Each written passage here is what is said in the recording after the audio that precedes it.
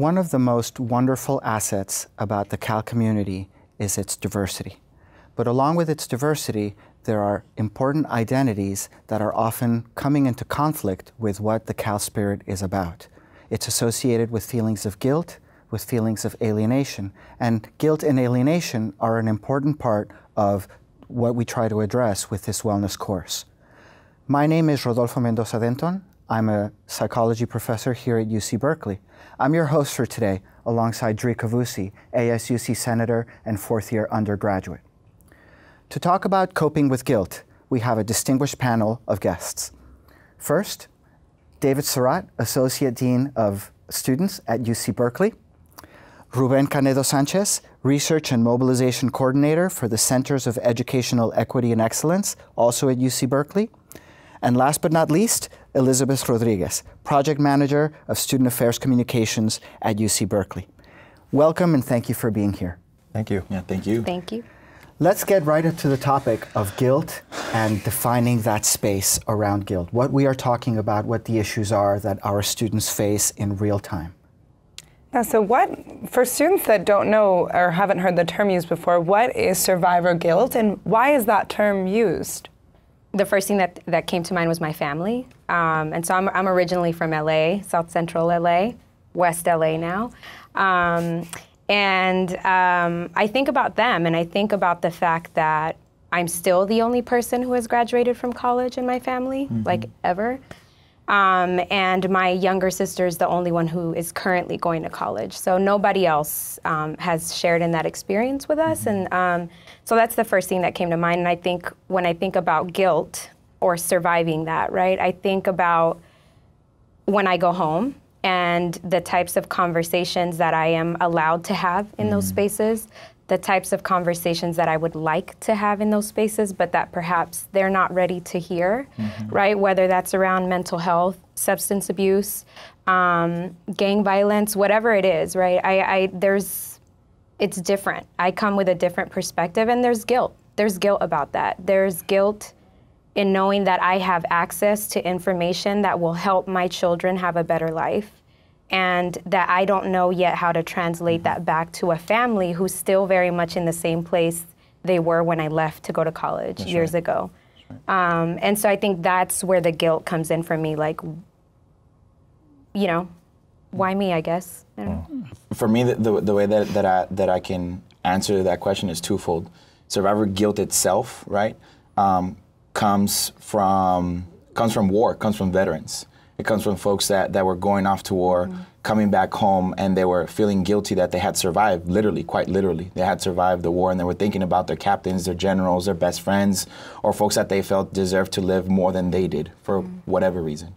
But then over time, survivor's guilt evolved in the context of higher education, with students that were starting to feel guilty for surviving traumas, experiences, or communities that they were coming from, right? So the best example that I can give you is myself, right? So for me, coming from the community that I come from, I remember coming into Berkeley and I remember being told that I didn't have to worry about housing for the summer and that I didn't have to worry about housing for my first year and that my scholarship was gonna pay for housing for all of my 4 years at Berkeley. I never had housing security growing up. It was something that on an annual basis, it was like, we'll see where we end up type of thing, right?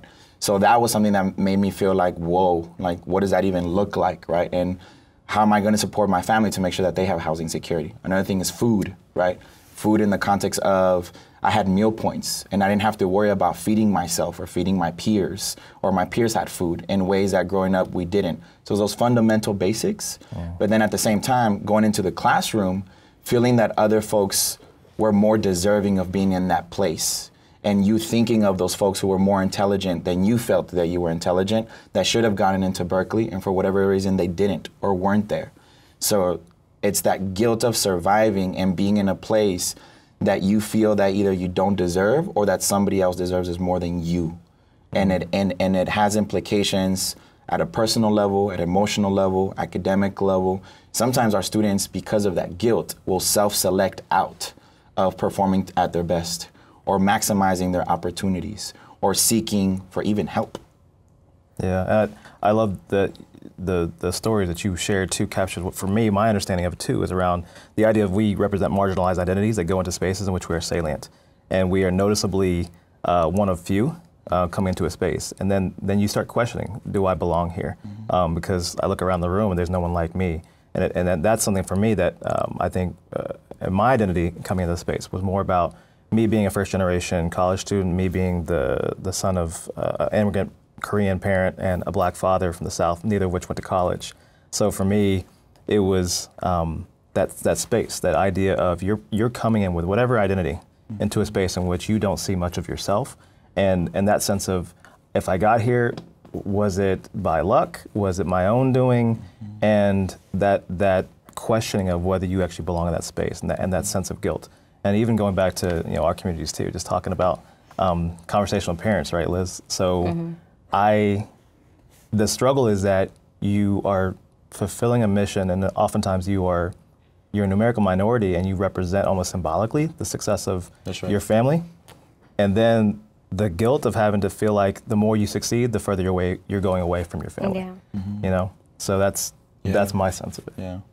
Well, and there's that space, I think, that builds, right? It's like they want you to go to college. I know for me, my family was like, go to college, it's the best thing, like just do it. And so they push me. But then the minute I had that education, it was like, oh, she's a little more educated than us, like, oh, she thinks, there's that guilt that they, I think, subconsciously put on you sometimes, like we want you to make it, but then after you make it, we want you to still stay the same you were before you went to school. I don't know. So it's the space just grows, and you start to feel like where is my home, right? And outside of the family, think about it this way: a lot of us that come from communities that don't have a college-going culture, right? As we progress through our education and by seeking help and seeking mentors and being academically and professionally developed, we start to succeed.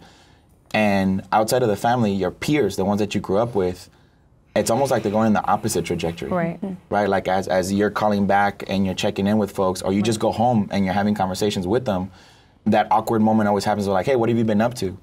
And they're like, the same, like, or nothing.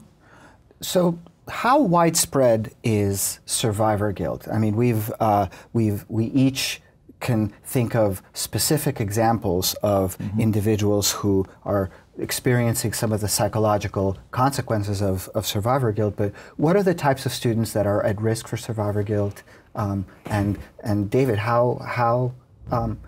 what's the prevalence of the phenomenon? I mean, I think it's very prevalent. Beyond our own stories and our own kind of experiences, you can see the dynamics of power and marginalized identities in every space of a college campus.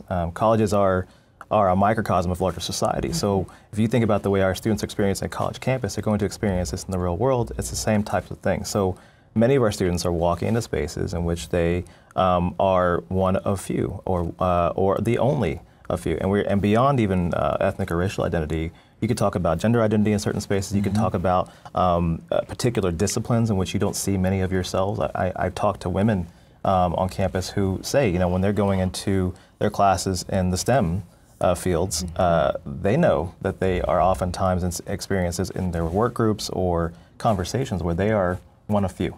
And then there's these impositions of expectations or lack of expectation, to be honest with you, they had to fend with and think about. And that can creep into your mind and cause you to really question, again, am I supposed to be here? Or should I have chosen a route that was stereotypically more for who I am as a person or who I identify as? And thank you for touching upon that and for sharing your stories. And it sounds to me like survivorship is not necessarily associated with any direct trauma per se. No. Could you elaborate upon that, Ruben? Yeah. So I love those two questions that you're asking us, because I don't want folks to walk out of this thinking that survivor's guilt is an identity-specific thing. It's an experience, right? It's an experience that many folks have, depending on what life experience they had.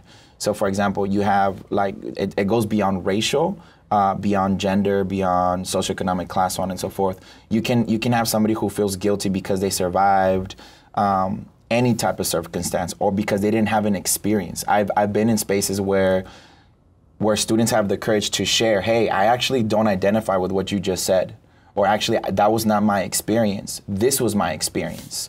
And I've heard a student who is undocumented talk about their journey as a Chinese immigrant who grew up in Peru but immigrated through Canada.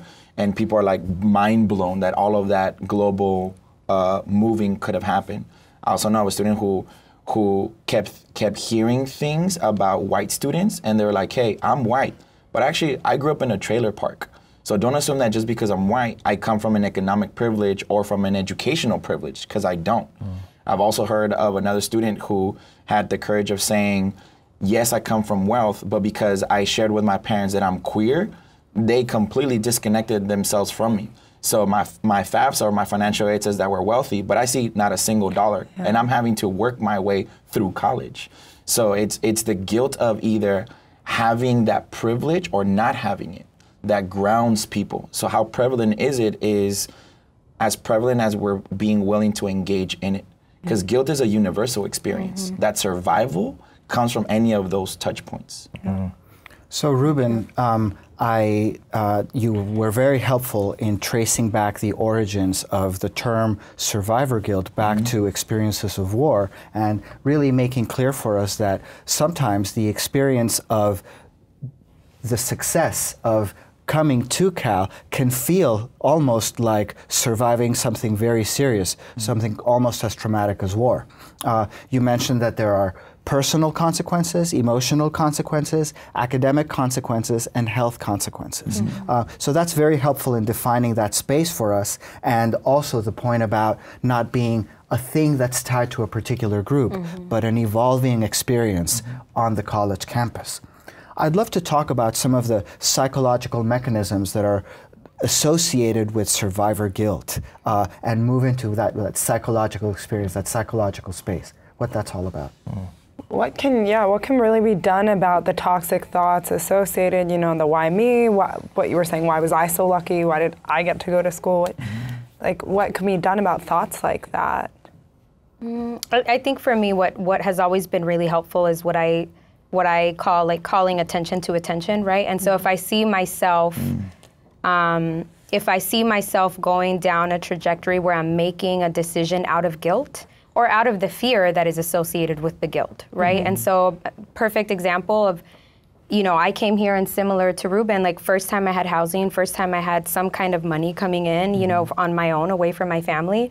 And my family was back at home, couldn't keep the lights on, literally, didn't know where their next meal was coming from. And so I started using my tuition money to help my mom cover her expenses, right? And what that got me was an eviction notice, right? I mean, that I made a decision because I felt guilty about having to help someone else who I love very, very much, but I had my own child at the time, so I was one of few. I was one of 3 women who came in as a freshman at that point with a child already, right? And instead of making a decision that was in my best interest and in service of my education and what I was trying to ultimately obtain, I made a decision out of the guilt. And I made one that was not very smart and caused me a lot of tangible issues, right? I mean, I was able to work through them and whatnot, but if I had thought about it long term and said, someday I'll have my degree and I'll have a steady job and I'll have income and I can decide at that point how I want to help my family, how I want to help, I want to start a scholarship someday, right? And if I had kept my eye on the prize at that point, I might have made better decisions, right? But because I was making them out of the guilt that I felt, I mean, it wasn't a smart thing to do in retrospect, right? But I'm also a believer in you do what you need to do at the time. And so at the time, that was the choice that I made. But I do think, in terms of the impact, right? That's a very small example, but that's how it surfaced for me, I think, at that time. Yeah, and I appreciate the question about whether the psyche, right? The psychological impacts that survivor's guilt has. I love that question because oftentimes, so the centers that we work at, we call them CE3. So that these are all non-traditional students, right? So we're talking about first-generation college goers, low-income students, undocumented, transfer students, veterans, foster youth, student parents, so on and so forth. And I can tell you that survivor's guilt is something that is our core of the work that we're doing in different ways, right? Just getting students to honor the fact that point blank period, nobody made a mistake in your admission to Cal. And let's talk about that. Let's start there. Because a lot of the students they're seniors and they're still looking over their shoulders thinking that somebody's going to say, hey, we made a mistake, sorry, go home. Yeah. You know, that's very real. Yeah. And I frequently see students in their graduations come up to me and say, this really happened, huh? And this is their graduation. Like, they're in cap and gown, they just got that diploma, they come with their families, they give me a hug and they say, like, this is real, this is really happening right now. That's just to invite you to what's going on in their internal worlds. That you can go here 4 or 5 years or 2, 3 years of your transfer student, and isn't until your graduation day, your day of the ceremony, when you're with your family, you're in a cap and gown, you get your diploma, that's when it hits you that this actually really happened. So that invites you to the psychological implications of survivor's guilt. That's something that is very withheld in the inner world of our students, where we have to ask them to invite us in there to see how guilt is impacting them. So I think one of the important points that this raises is that the psychological experience of guilt, because it's such an inner personal phenomenon, we often don't realize that other students might be feeling exactly the way that we're feeling, and it leads to that feeling of perhaps loneliness, a feeling like I'm the only one here, I'm the only one that's the mistake. Along those lines, what are some of the other psychological, we talk about, of course, survivor guilt, but what are some of the other syndromes or you know, psychological phenomena that you see associated with these kinds of experiences? Well, I appreciate Ruben's kind of comments too, because you know, I finished my doctorate a year ago, and only just recently have I presented information on my research. And to this day, I still feel like questioning my own skills, or that sense of being an imposter as an academic or as a scholar. When you walk into situations, and it's taken me. I was a speaker at my commencement. I wore the robe. I talked about my identity in my speech to my classmates, and still to this day, there's that little bit of anxiety around, am I good enough? Am I the same or at the same level as my colleagues who are presenting research and information?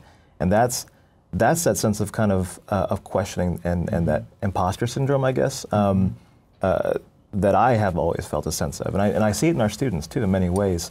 I mean, when you come to a place like Berkeley, you can't help but you know, ask yourself, was this really meant for me? Like, was it an accident? And I appreciate the folks like Ruben who are doing that work to remind students that no, it's not. And I think that's in many ways the role even of the Dean of Students Office. When we have multiple interactions and conversations with students in different capacities all across campus, we are here to support and provide guidance, but also remind students that they do belong here. Yeah. So I think very, you know, I come from a family who, growing up, they always told us, you know, the best kind of people are the ones that make really complicated things very simple.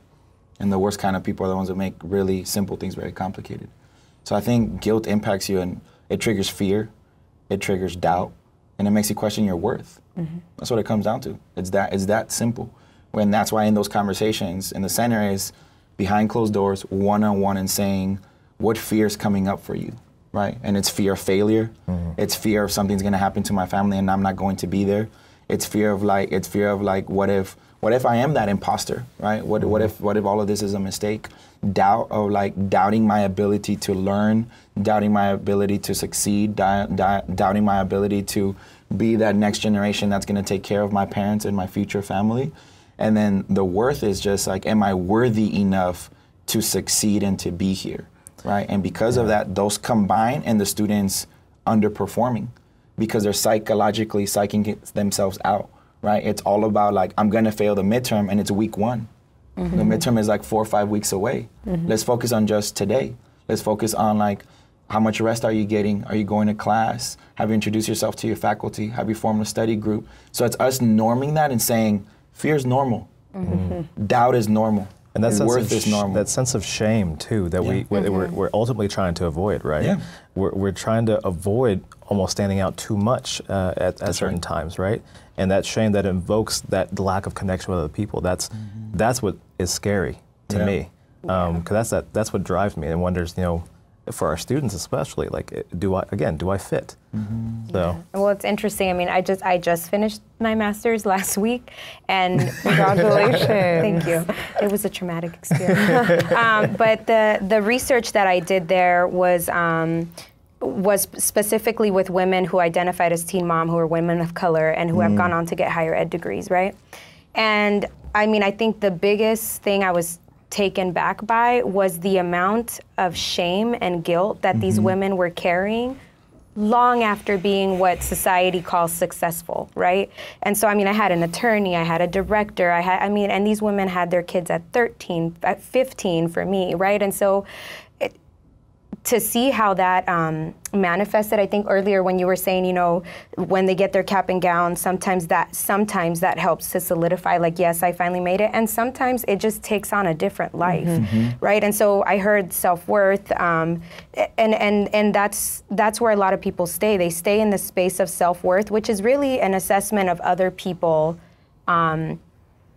It's an assessment of people outside of you about yourself, right? Rather than people being confident in themselves and in their ability. Like, that's two very different things for me. And so, yeah, I would say that shame and guilt will continue to perpetuate long past.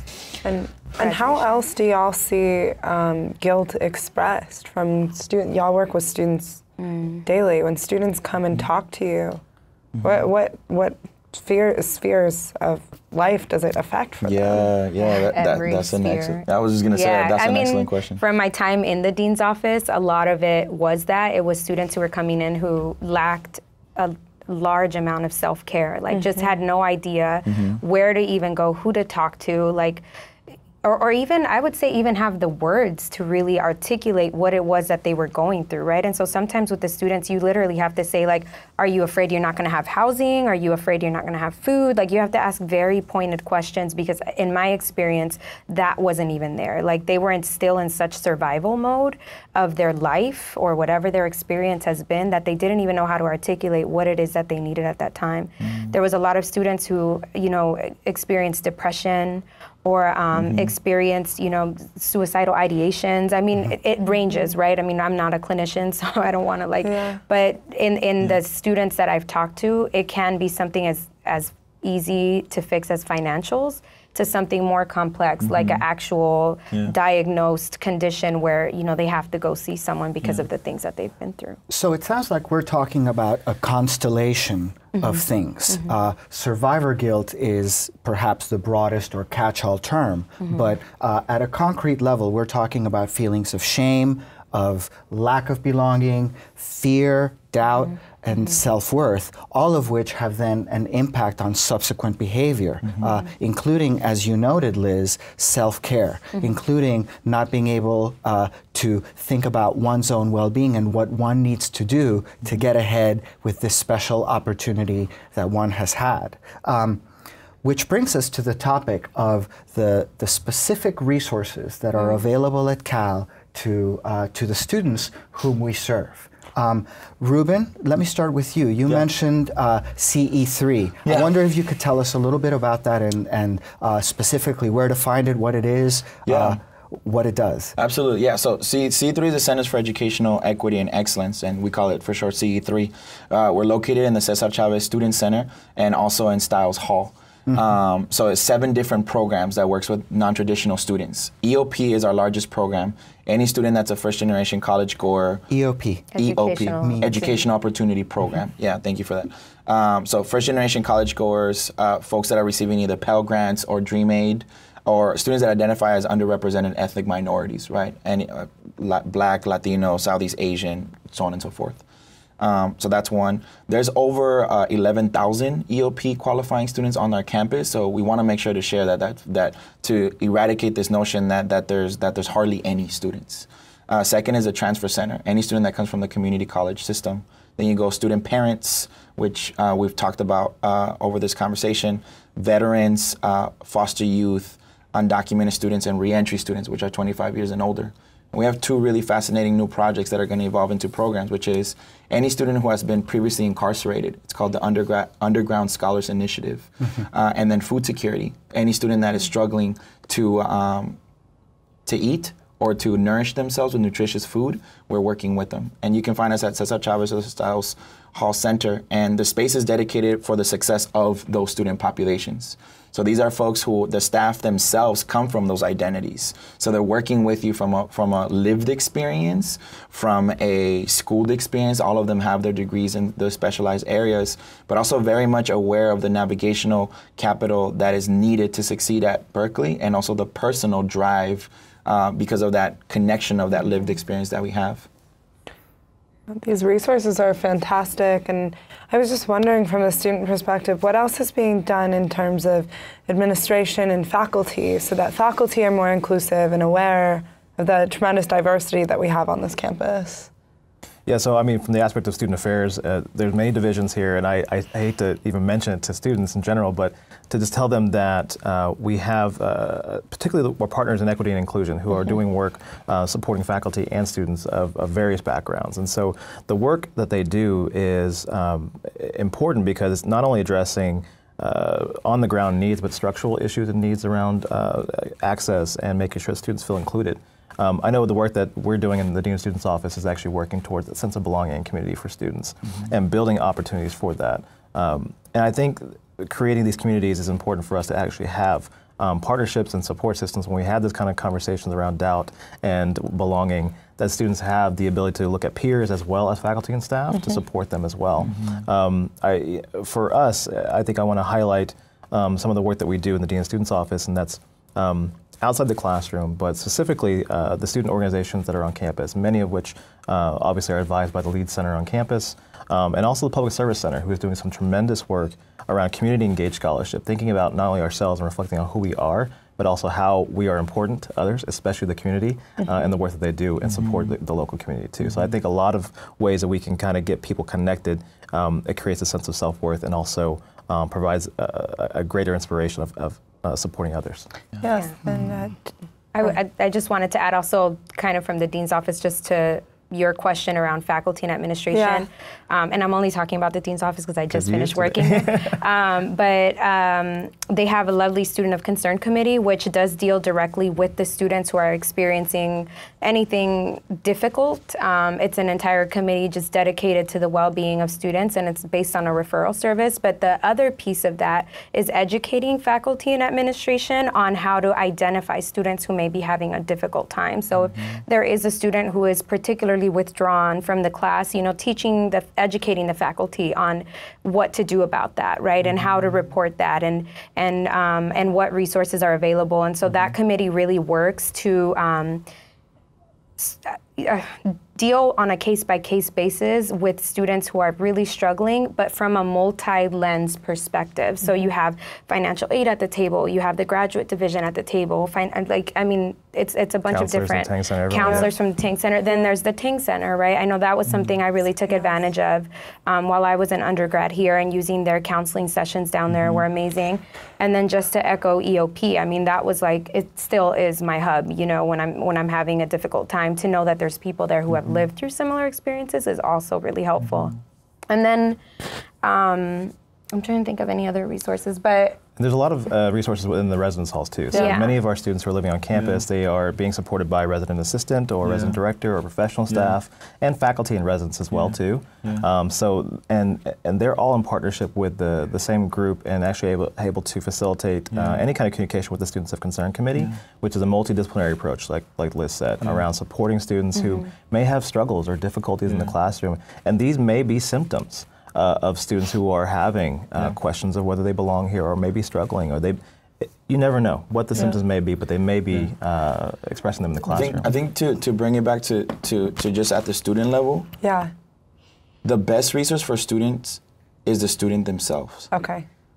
It's going to be hard for you to connect with resources if you're not sharing that you need resources to begin with. And it's very difficult. It's very hard to accept, first and foremost, that you need help. But trust me, that at Berkeley, the most successful students are the ones that ask for help for many reasons. Ask for help for advising, for faculty, for research, for finding a job. Just even speaking up and saying, hey, do you know anybody that could help me figure this out? and people will point you in the right direction. Oftentimes, a lot of students come to Berkeley and they don't maximize their experiences because they never ask for help. And Ruben, in that same vein, with asking for help, I think that kind of opens the door of allyship. So what about friends of survivors? How can they be supportive allies? Yeah. Well, I want to just add briefly to what he said around, I know that at least it was my experience that asking for help or getting the help that I needed sometimes felt selfish. And that also has a lot to do with the guilt piece of it. But what I've come to learn now is that I cannot care for other people if I do not know how to care for myself. Absolutely. And that is something that I wish I had learned earlier on, and that I had learned to disassociate those two things. Just because I'm taking care of what I need and I'm speaking up for that doesn't mean I'm weak, and that doesn't mean that, you know, I can't do anything for myself. I can do a lot of things for myself, and I have done a lot of things for myself, but I've also done it with the help of other people. And so I wanted to just note that. But then along with the friend thing, I mean, build your tribe, you know, and build your community from the beginning. I know for me, that was my summer bridge people. I came in through the summer program, you know, and those are people that I still love and hold dear till this day. And it was also people who I can, there was some connection there, right? I think you made a great point earlier about not everybody will identify with your experience, but I guarantee you, at least one person will latch onto a piece of your experience, maybe not the whole thing. You know, like I know that I can't come to Ruben and, you know, he won't necessarily connect with my teen mom story, right? But he can connect on the maternal side of it because I know that he's very close to his mother, right? And so I know that there's pieces of that he will latch onto, right? And so I would say, you know, build your community, talk to people, like share. And I want to bring up just a quick point, which is the advice about sharing and about helping yourself juxtaposed against the feeling of shame and the feeling of guilt. Essentially what translates into hiding of that identity of those problems. If you're a student who is in that space where you're being told, you know, share and look for these resources, but you can't bring yourself to do it, what do? What's the best way to start? That's excellent, because that was what I was waiting to at some point get to. We have to norm this. It's normal for you to be feeling what you're feeling. I felt it. We just shared in this conversation that all of us have felt it. And we've been through the school, we've graduated, we've done the graduate work, and now we're professionals. And we're still wrestling with some of those things at a different level and a different capacity. First and foremost, know that you're not the only one, and know that this is normal. So feeling that guilt, feeling that shame, feeling that isolation, so on and so forth, that's why it's first and foremost, when we eradicate this isolation that's currently going on, is the best thing that we can do. Norm that. Second is, whether you're the person that's feeling that way or an ally to that person, don't hold yourself accountable to solve what you're feeling. You are not responsible to solve. You're responsible to care for yourself. And the best way to care for yourself is to work up the courage to ask for help, or for somebody to point you in the right direction, right? My mom always says, like, I don't want you to give me gold, just point me where gold is and I'll go get it myself, right? It's the same thing. It's as norming that it's okay for us to be feeling these ways, whether you're incoming freshman or a graduating senior, as long as you arrive at a place of help. And I want to just mention one quick thing too about allyship too, is that, and the stories that are not the same. I can't identify with the idea of without having food security in my life. I know that there were certain privileges I had growing up. And for me and for other allies, though, that have different stories, it's important that they understand and hear those stories. And if you do not relate to them, empathize with them and listen. And that's the biggest thing, too, because there's often times where I think allies go to a place of pity. And that's not what people are looking for. They're looking for their stories to be known and heard, and to look for ways in which we connect. And that's the opposite, again, of shame, right? So I just wanted to put that out, too. Thank you. Thank you. And so the importance of allies without patronizing, without feeling pity is huge, particularly when you need those social connections. I want to reemphasize CE3 as an important resource. The Office of the Dean of Students. We often think of the Office of the Dean of Students as a place where you go when things go bad, but it seems like there's a very important function to help prevent and to help students push through. Well, I would also add, like, there's folks like us everywhere on campus, you know, and so, you know, you never are going to know who's going to listen to what you're saying unless you actually say it. And so, you know, speak up. That's really important. So it's important to speak up, important to recognize that the feelings associated with survivor guilt are more prevalent than we think, in part because these are such private thoughts, and most importantly that there are resources of campus because we celebrate and we want to value and we want to promote that diversity that's in California and in our world. I want to thank each of you for being here today. This has been an incredibly informative segment.